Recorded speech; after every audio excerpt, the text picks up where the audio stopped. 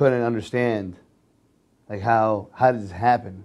Ryan El-Husseini is a businessman in Palm Beach County. His brother Sharif is too. They say they learned about the mass shooting at the Orlando nightclub late Sunday morning. I was at the Homeless Coalition of Palm Beach feeding 70 people when the news broke out to me. Sharif El-Husseini is also the president of the Islamic Center of Palm Beach. Yeah, we woke up like most Americans did Sunday morning, and very disturbed. So just sad, sorry, compassion, and so much anger at the same time at, how could this person do this?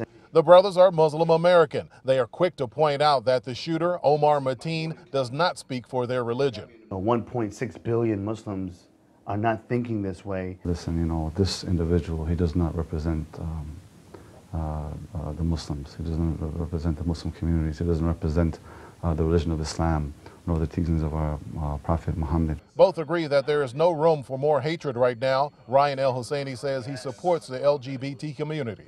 They support us, we support them, and we support them just like we support any person in our community. The president of the Islamic Center says he understands some people might feel the need to retaliate. He says he hopes people will attend a seminar they are holding Friday evening. We invite them to come and learn what Islam really says, what Muslims really believe. And that seminar will be held at the Islamic Center of Palm Beach Friday night at 9 o'clock. Ted White, WPBF 25 News.